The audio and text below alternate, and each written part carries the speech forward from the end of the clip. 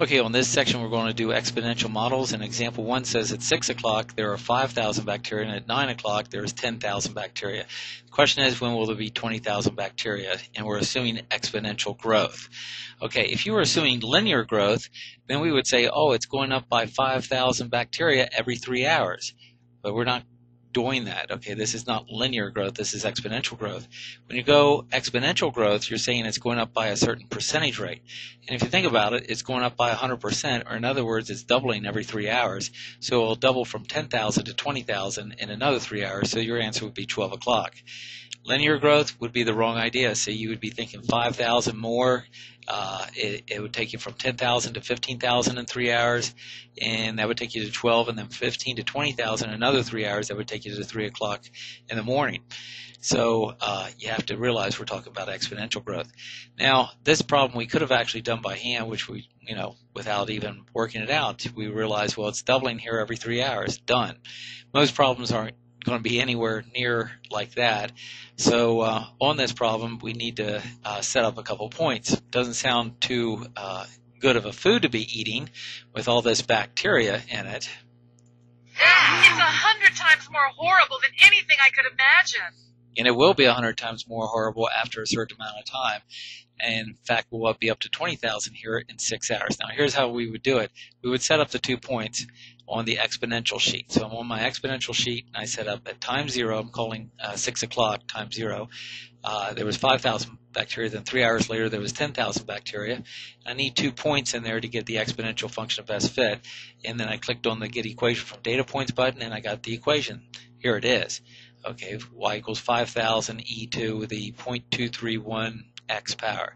Then I just substitute in 20,000 for the y, and that gives me the answer of 6 hours. And that would be the answer to that problem.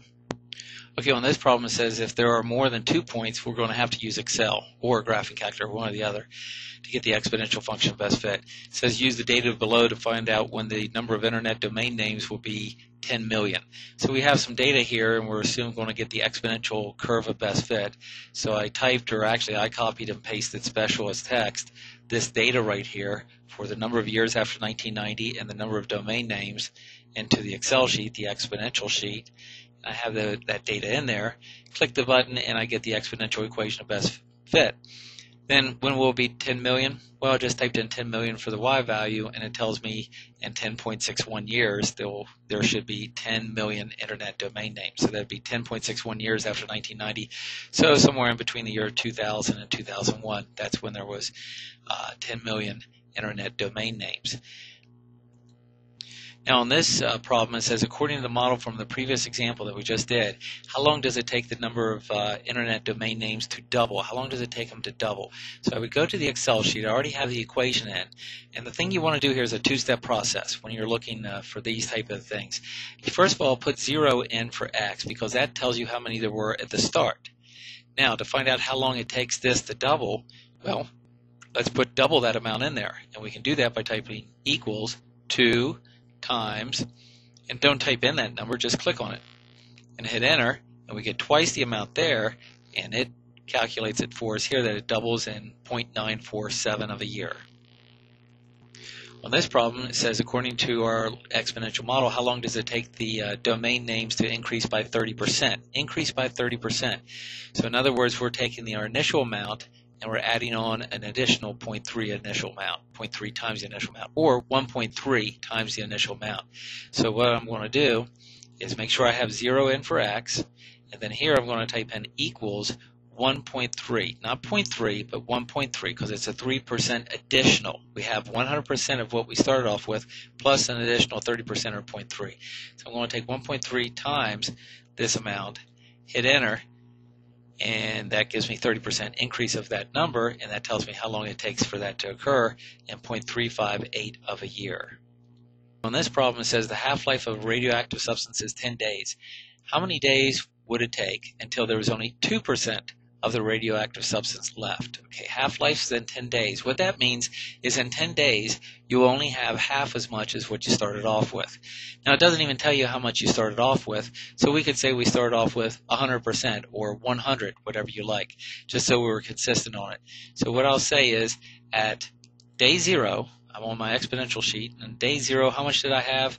Well, I'll say 1, or you can say 100, whatever you like there. And in 10 days, I have half the amount I started off with. So if I say 1 here at time 0, I'll say 0.5 here. If I would have said 100 here, I would have said 50 here.